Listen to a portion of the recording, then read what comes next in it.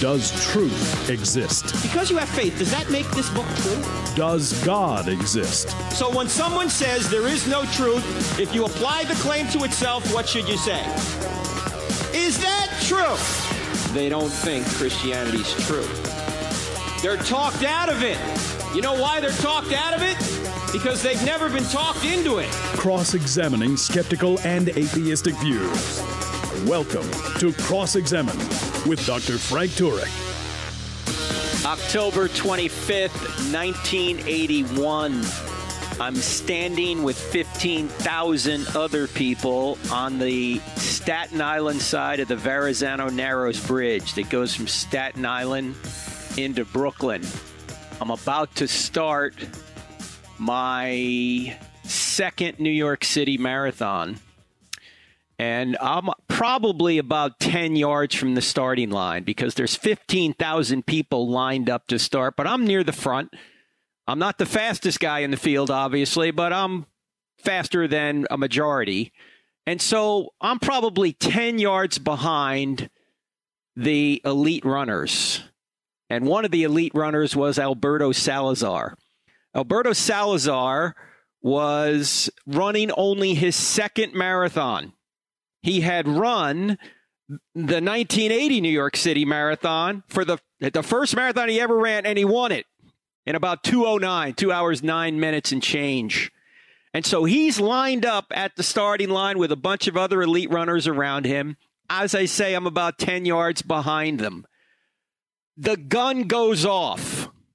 This mass of people start charging over the Verrazano Bridge, and you don't realize it when you're driving, but bridges are hills, okay?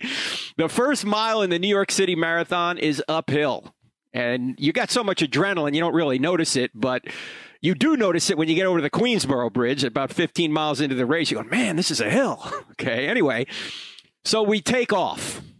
It probably takes me 20 seconds or so to get to the starting line, and then we're jockeying for position, trying to get over the bridge. Okay, 15,000 people. They had turned away 25,000 people. The race could have had 40,000 people in it, but this was 15,000. That's plenty. This is at that time, probably my fourth marathon. I was a month short of my 20th birthday. This is going back 40 years. I can't believe it's that long. Anyway, Salazar charges out with a group with him, and he comes over the Queensboro Bridge. So you come over, you get into Brooklyn, you run a whole bunch of miles in Brooklyn, then you go into Queens, and to get into Manhattan, you got to go over the Queensboro Bridge, and it is a hill. And there's nobody on the Queensboro Bridge. There's no spectators. The one great thing about New York City Marathon, there are spectators everywhere, except on these big bridges.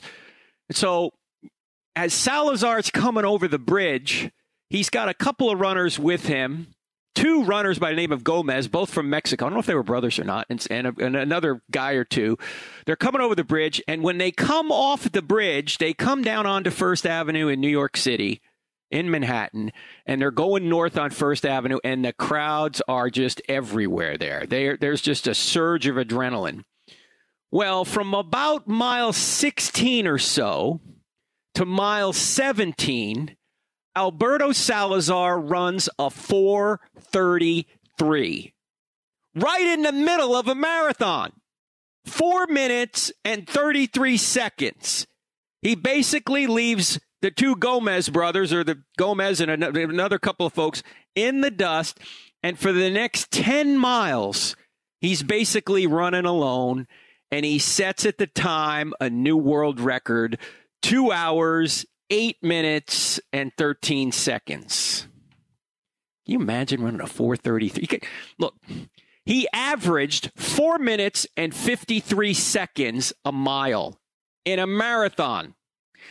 At that time, the fastest mile I had ever run, I never ran the mile in a race, but I ran it in practice, was a 4:53. He ran 26 of them in a row, practically, on average. I did well for my capacity. I came in at 2 hours, 51 minutes, and change. Can't remember the exact seconds. Anyway, 2 hours, 51 minutes. Alberto Salazar beat me by 43 minutes. He came in first. I came in 937th. Now, my question is, why did Salazar beat me and 15,000 other runners? Well, there's a number of reasons, right? Genetics. Genetically, this guy was built for the marathon. He probably had some sort of capacity, lung capacity, muscle capacity, and elite marathoners have this. There's something about their ability to run those great distances. His diet is probably different than mine. He had a different body type. I was at the time 6'1", 157. He was 5'11", 141. So I'm carrying about 16 more pounds than he is. His workouts were better. His attitude was probably better. He had better coaching, better discipline. He didn't have as much experience. I was running my fourth. He was running his second, but he certainly had better experience in road racing. Maybe we had different injury situations. Maybe he was better with injuries. Maybe he had better equipment, although probably not. I mean, you need shoes, that's about all you need. His motivation, this guy would rather die than lose a race, Alberto Salazar. In fact, he almost died once after a race. He pushed himself so much that he literally almost died to win the race. Maybe he had a different upbringing. He was actually born in Cuba, and his father apparently was friends with Castro, if I'm remembering correctly, and when Castro took over, he knew Castro was a bad guy, and they got his family out of there. He had a different home life, different age. He's 24. At the time, I was almost 20. I was 19. Maybe he had a different profession. Maybe he had more time to train than I did. Maybe he had better income. I don't know. Or maybe the reason Alberto Salazar beat me was because of discrimination. That's possible, right? I mean, after all, I started 10 yards behind him. It took me 20 seconds to get to the starting line. Really? I'm going to claim discrimination? Now, if Alberto Salazar had beaten me by 20 seconds, maybe I could say that. But no, he didn't beat me by 20 seconds. He beat me by 43 minutes. He was probably at the hotel by the time I finished. Now, why am I going through all this? Because people today tend to think that there's one cause for why people arrive at different outcomes in life. Sometimes they say it's discrimination. That's the cause. That's the reason why, say, different racial groups have different outcomes. Is that really true? Is there one cause for different outcomes? Can I just say that it was discrimination that Alberto Salazar beat me and 15,000 other people in the 1981 New York City Marathon? I'd be crazy if I said that. Now, maybe discrimination did have something to do with it, but if it did, it had a very small part. And actually, maybe discrimination and maybe racism does have a significant impact on different outcomes. All I'm saying is it's not the only factor in outcomes. In fact, let's look at it this way. Life is complicated. It's usually not just one cause that determines why a certain person or group of people performs better or worse than others. Now, as Christians, we believe in cause and effect. We believe in an orderly world. We believe that God created everything and sustains everything. He is the cause of everything that exists, but he also created free creatures and natural forces that can cause effects in this universe. And therefore, effects often have multiple contributing causes. And it can be difficult to discover just what those causes are and how much they each contribute to a given effect, especially when you're dealing with free will creatures. So what I'd like to do, in at least a good portion of this program, is to investigate how much does certain causes impact effects? Is it just one, or are there many effects? And how do we unpack, how do we decipher what particular cause a particular effect? That's what we're going to talk about. You're listening to I Don't Have Enough Faith to Be an Atheist with Frank Turek. Don't go anywhere. We're back in 2. Friends, can you help me with something? Can you go up to iTunes or wherever you listen to this podcast and give us a 5-star review? Why? It will help more people see this podcast and therefore then hear it. So if you could help us out there, I'd greatly appreciate it. So why are women paid less on average than men for the same job? Is it discrimination? Why do certain ethnic groups have worse outcomes than others? Is it racism? Do you discover the causes for different outcomes in life? Now, let me ask you a question, ladies and gentlemen. Can any nuanced discussion of this happen in sound bites on Instagram or in 240 characters on Twitter? No.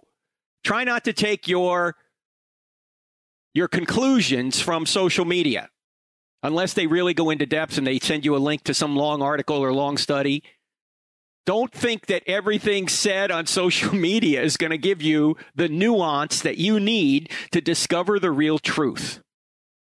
Let's think about something in your life. Say you're trying to get some sort of job promotion and somebody else in your office or your place of work gets that promotion.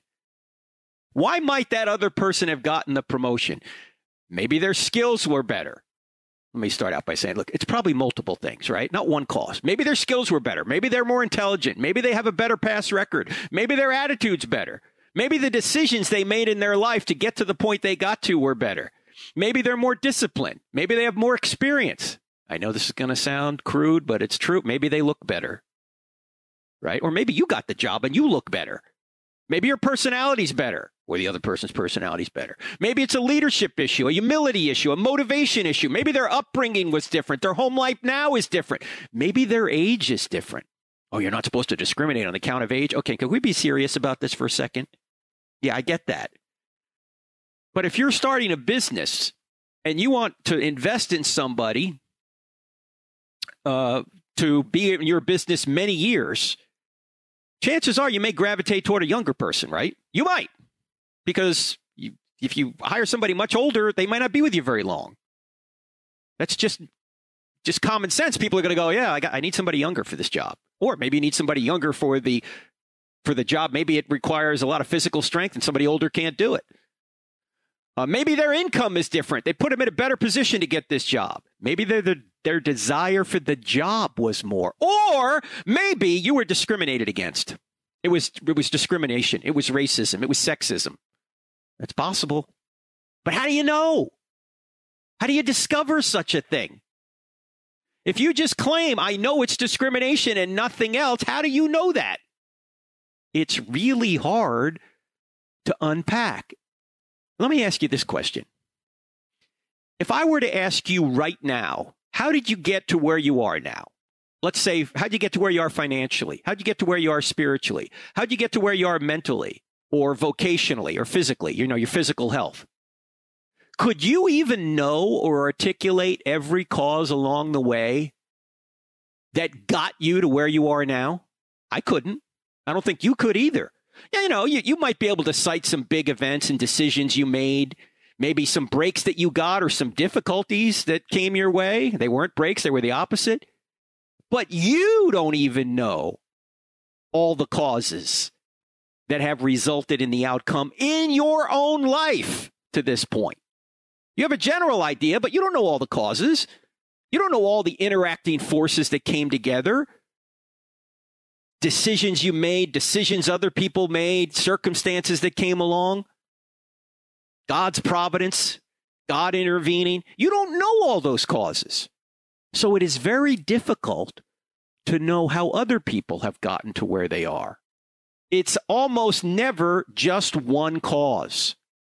In fact, when people think just one cause is responsible for complex human behaviors and outcomes, they're usually wrong. Normally, there are many factors that are going to contribute to why one person or one group does better or worse than another. Now, let me say again, discrimination, racism, sexism, whatever it is, it may account for part of the difference, but that needs to be discovered, and it needs to be discovered with careful social science research, which actually, believe it or not, is very hard to do. And if it's done properly, it's usually only an approximation at best. In fact, it's nearly impossible to get certain results and account for everything. I mean, just think about one simple of behavior, like voting, for example. How hard is it to discover how people are going to vote? I mean, in the last election, most of the polls were all wrong. They were.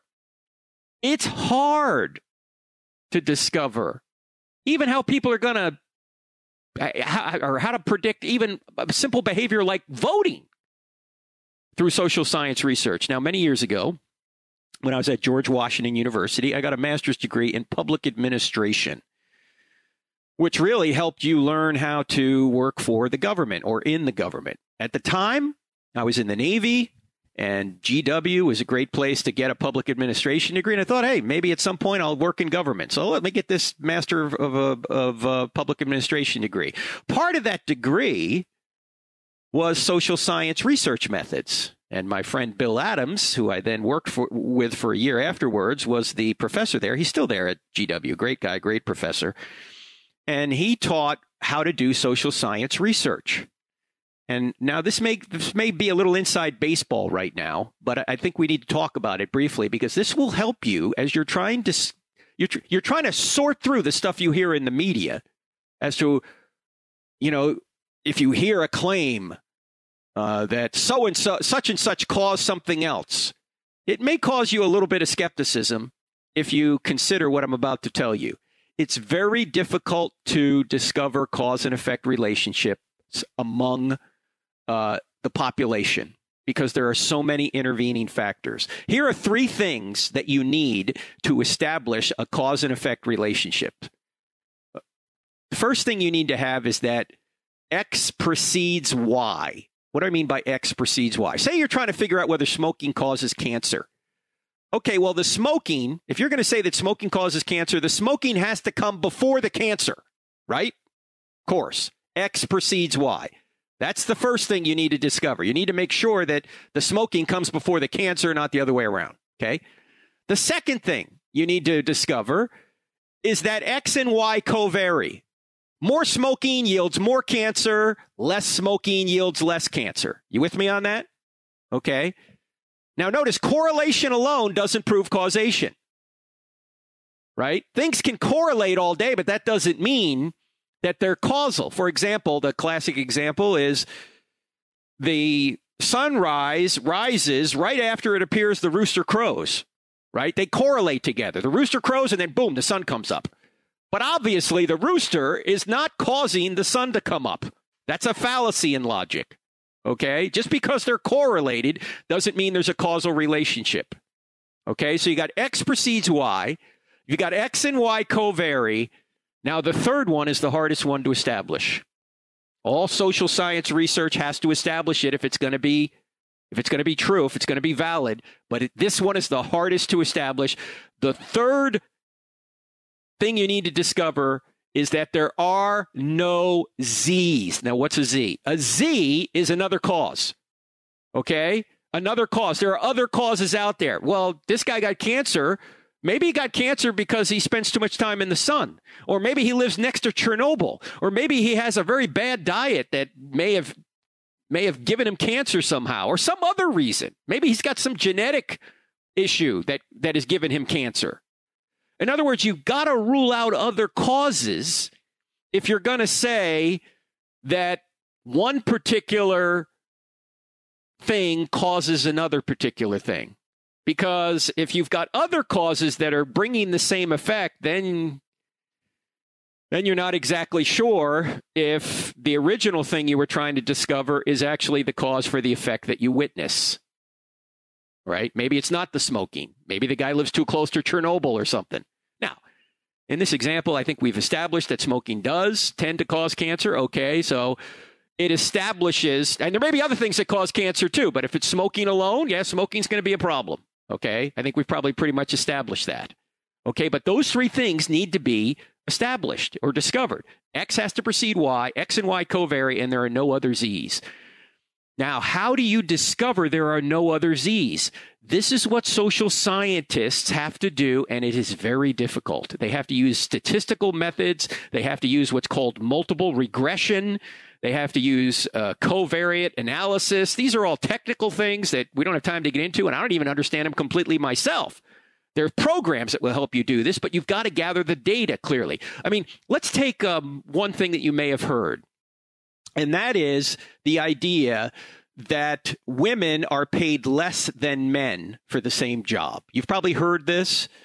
And for example, you may have seen this statistic that men are paid, or women are paid only, say, 82.9% of what men are paid.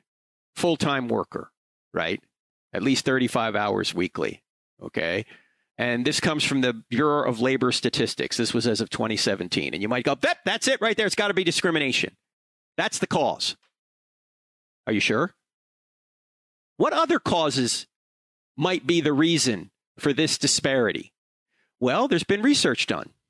And the research that has been done looked at other possible causes. The 82.9% figure that you hear does not account for hours worked. It doesn't account for the industry or the sector. It doesn't account for experience, years in the workforce. It doesn't account for age or many other things.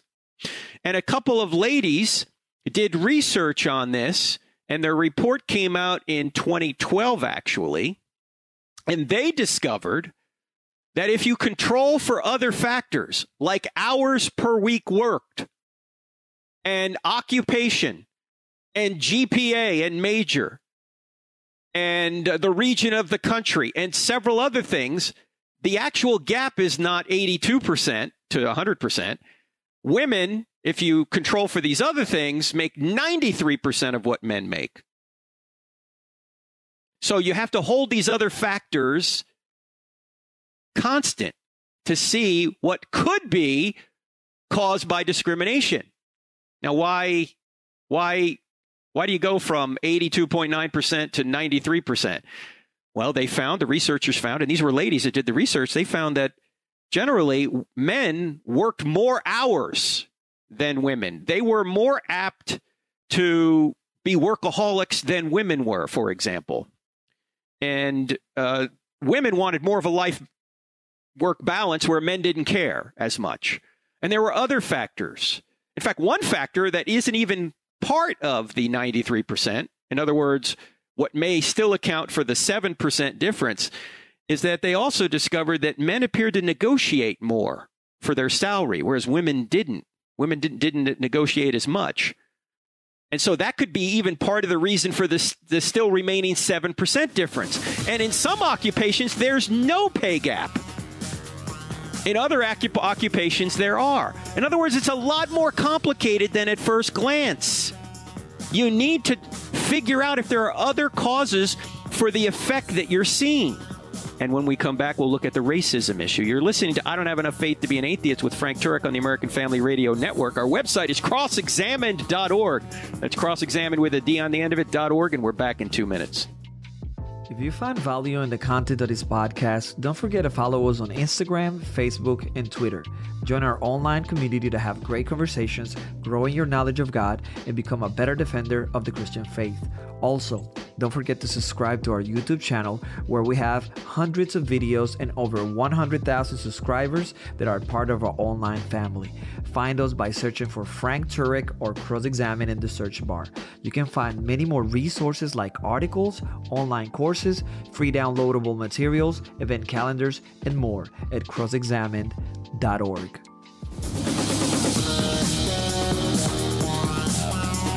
The great J. Warner Wallace. Detective J. Warner Wallace is actually teaching a new course for us online at onlinechristiancourses.com. Just go to crossexamined.org, click on online courses, you'll see him there. He's teaching Cold Case Christianity. Starts February 15th. If you're hearing this after February 15th and say the first week after, you can still join. Well, actually, you can sign up for the self-paced course anytime you want.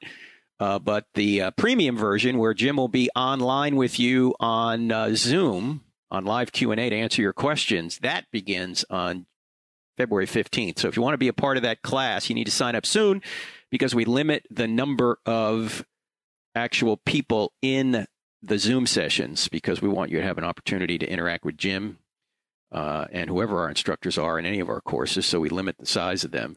In fact, I'll be teaching a class on the great book of Romans. I think that's going to start at the end of March, beginning of April. Keep an eye out for that as well. And we've got other classes coming up Go to crossexamine.org, click on online courses. You'll see it there. Today we're talking about how can we discover what causes particular effects in our society.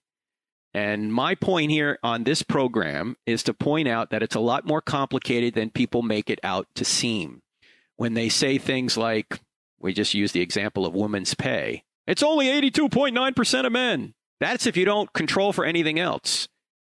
If you control for other things, you start to realize that actually, if there is pay discrimination, it's a very small part of that difference, because there are other factors like how many hours are you going to work and what industry are you in and these kind of things. In fact, I don't know if you saw, I think this was part of the thing that, I can't remember the gentleman's name now who was at Google. Do you guys remember the guy at Google who was fired at Google because he suggested that one of the reasons that you don't have more coders or technical women or women in these technical fields at Google is because women don't gravitate toward those fields generally. It has nothing to do with discrimination. They just weren't interested to go down that road.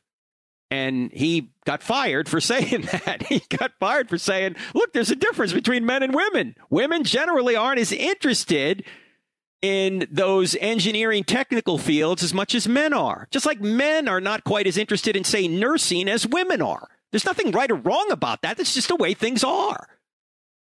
And so we can't say that there's just one cause for a particular effect when we witness it necessarily. We're not saying that, for example, there may not be pay discrimination. We're not saying that there may not be racism that leads to these inequities. We're not saying that. We're saying it's hard sometimes to establish how much racism or any kind of ism is responsible for the outcome difference.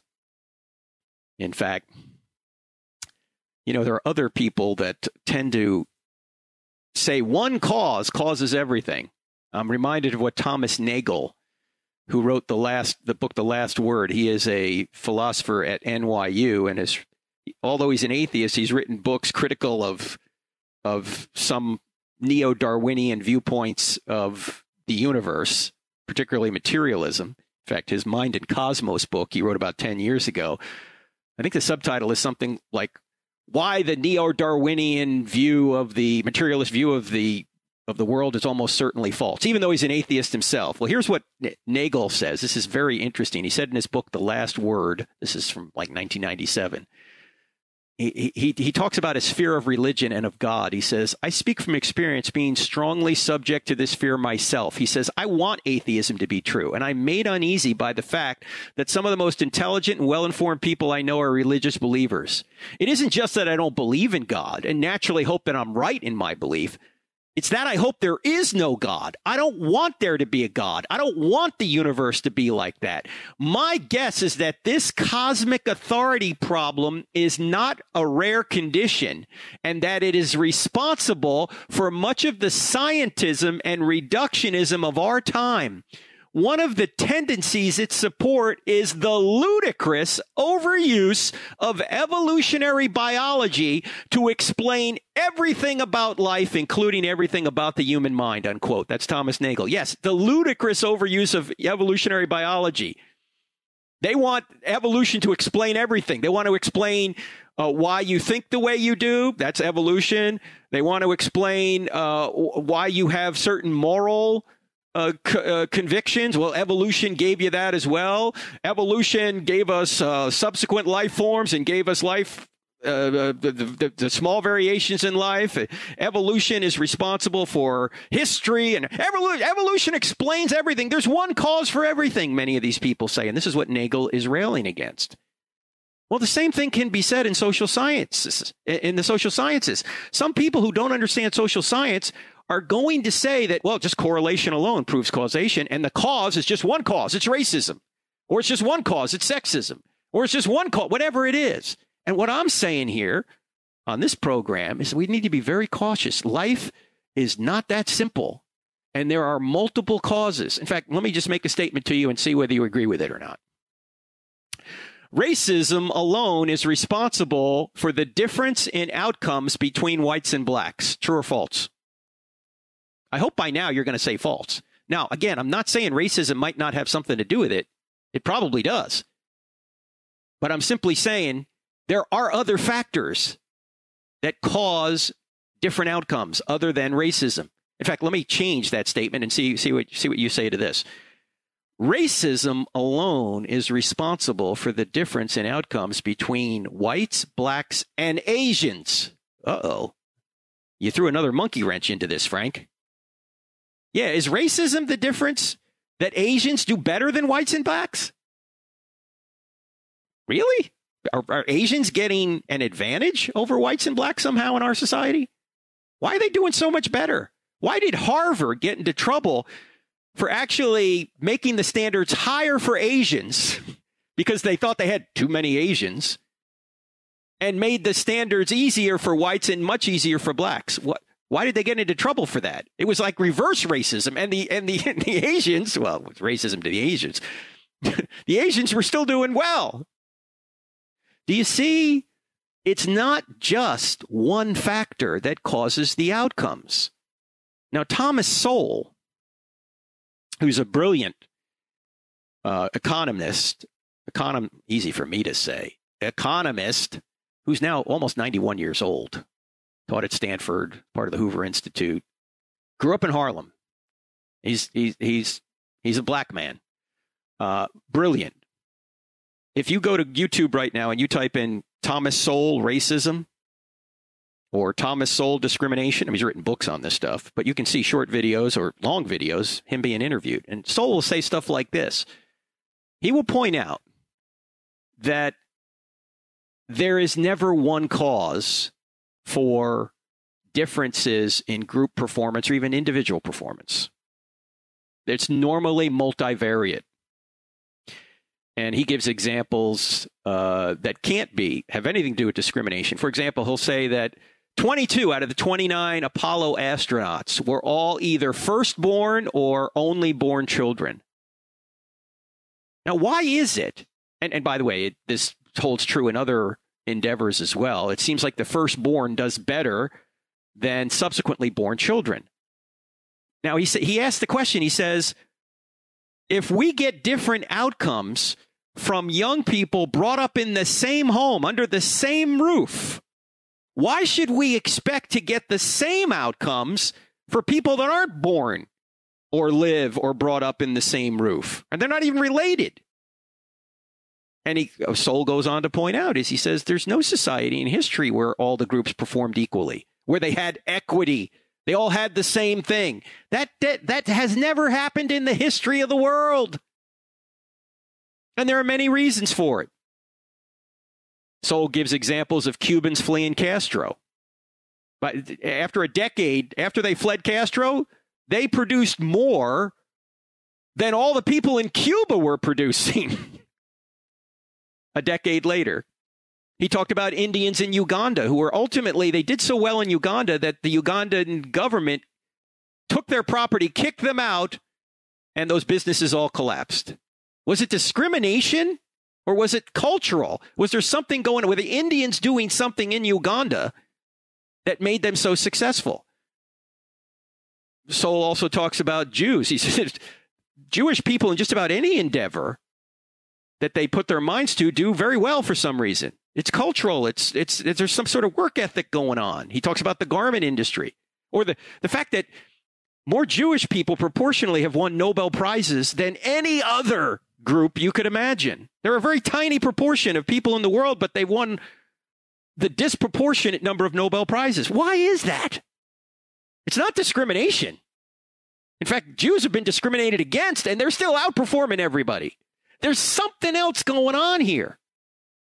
In fact, ironically, the only people who seriously believe that there's one cause for different outcomes are critical race theorists. Not all of them, obviously, but they think racism accounts for everything. Again, I'm not denying that there may be, or I'm not denying that racism hasn't created different outcomes for people. It has. The question is how much? And you can't put your head in the sand and say everything is racism, because it's not. There are other factors. One of the factors that has been discovered to be detrimental to any group, regardless of race, is a fatherless home.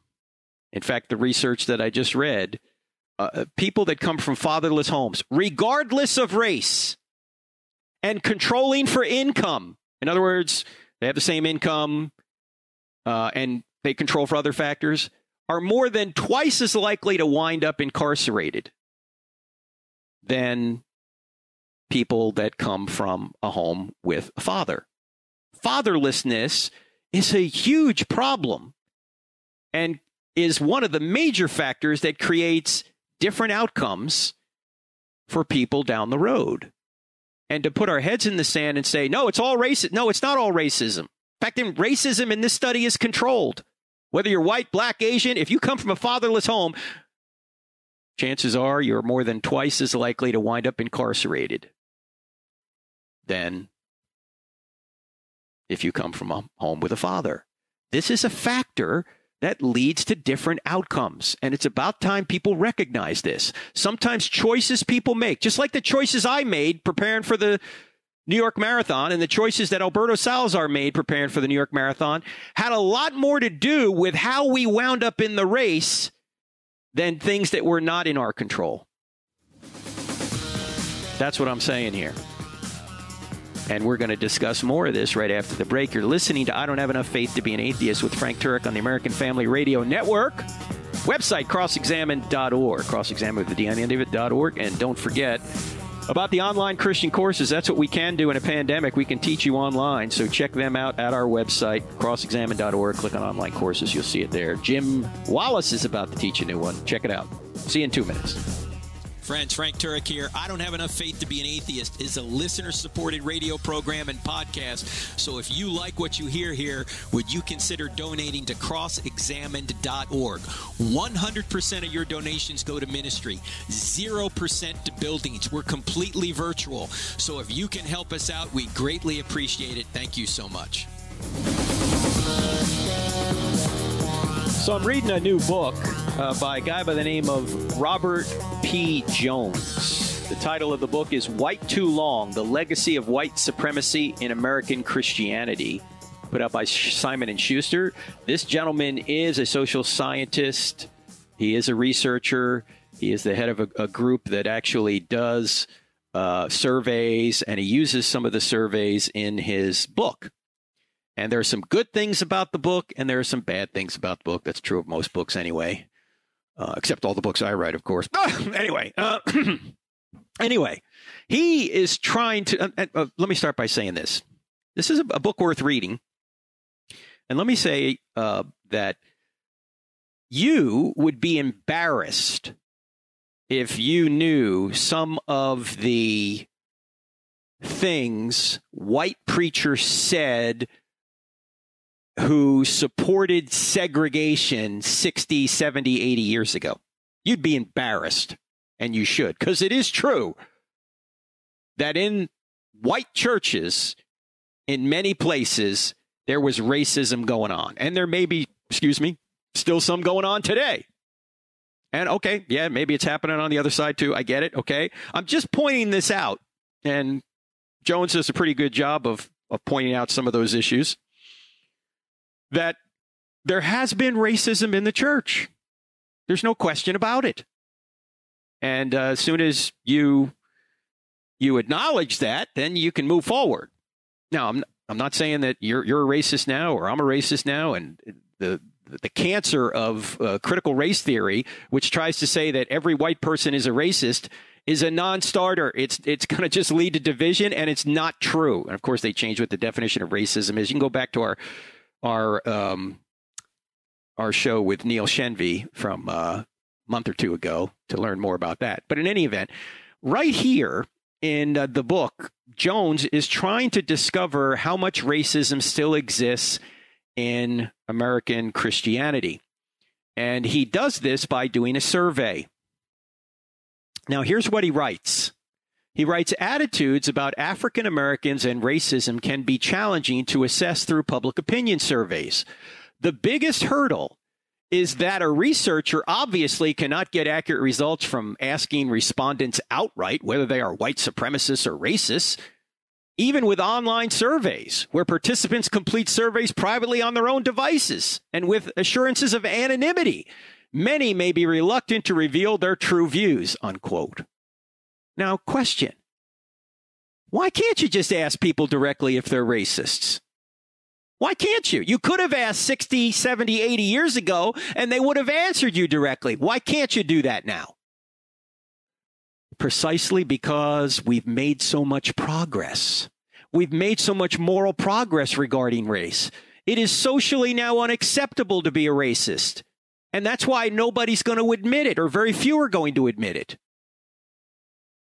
And so if you want to say that racism still exists in America and you want to take a survey to figure that out, this guy is saying you really got to be coy about it. You really got to figure out questions that can tell you whether they're racist or not without asking them directly. What's that telling you? It's telling you we've made so much progress on race.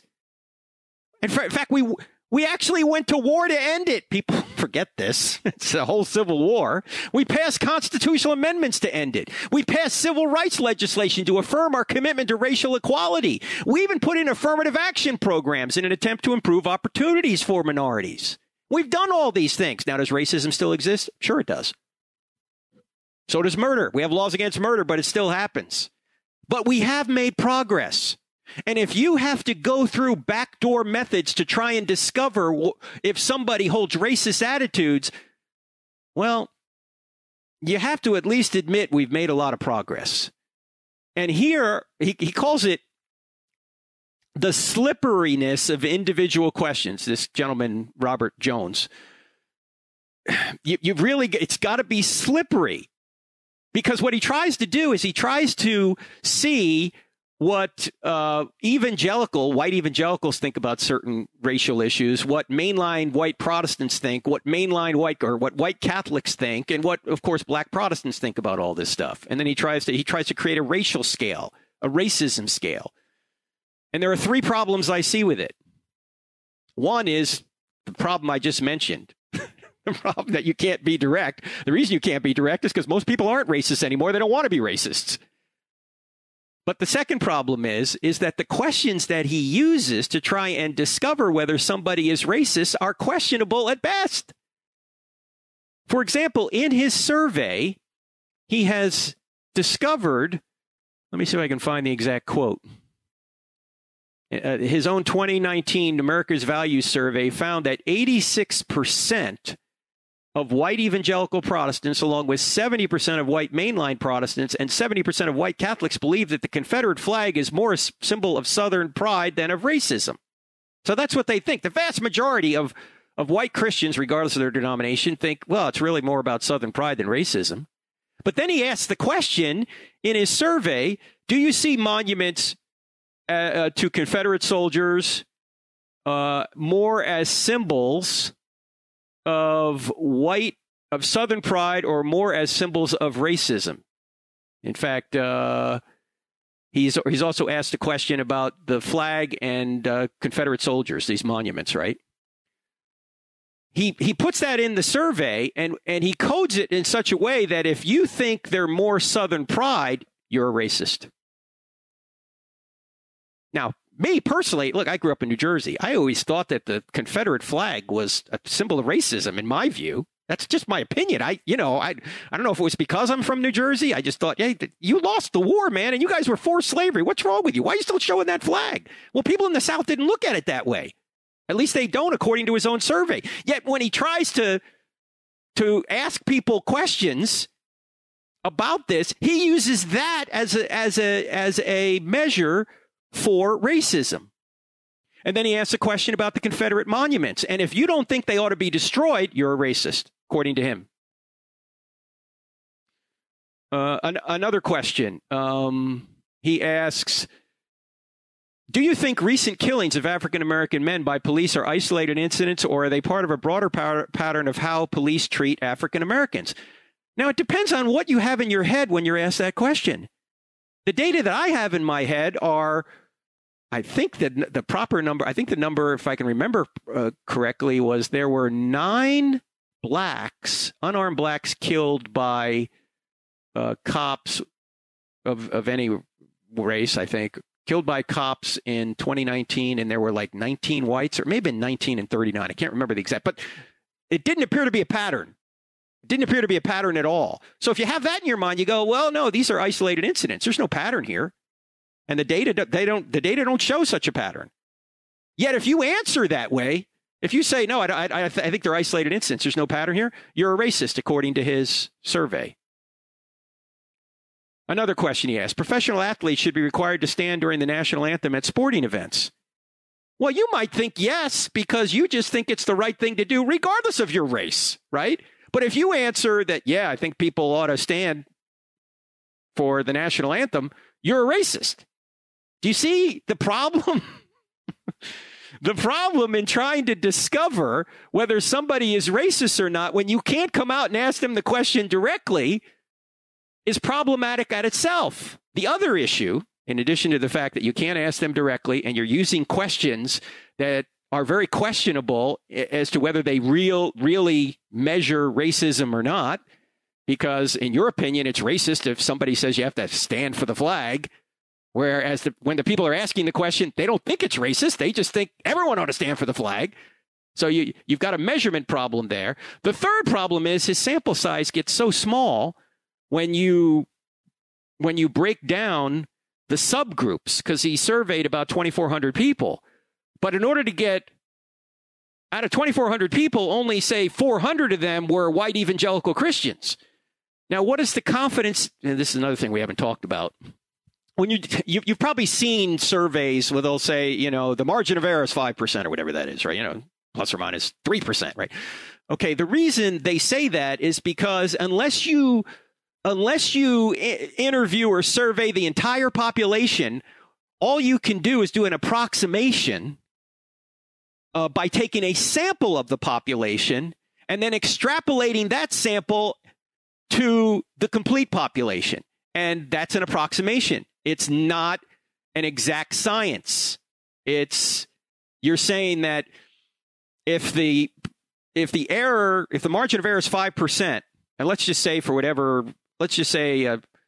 white evangelical Christians answered this 70%, right? They said to this question, 70% answered yes, whatever it is, right? The plus or minus 5% means that if you applied that to the general population using a 95% confidence interval, what you're saying there is that the general population is somewhere between 65 and 75%. 19 out of 20 times. Okay. This is getting all convoluted on radio, but you get the idea. They don't know exactly what the entire population thinks because they only have a sample from the entire population. And so they have to use statistical methods to apply that to the whole population. Well, when you get down to 400 people in a sample, your confidence area or your margin of error is plus or minus 5%. And those plus or minus 5% may not be statistically significant. In other words, the answer may overlap with another group of people, and there's no real difference then between, say, the white evangelical Christians and the mainline white Christians. And these are differences that he's trying to pull out in his analysis. Do you see how difficult this is? And I'm probably not explaining it very well, but it's more complicated than you think. The bottom line is racism doesn't explain everything. It might explain some of it, but it's even hard to discover how much racism is affecting outcomes. It's a hard thing to discover. That's all I'm trying to communicate today, friends.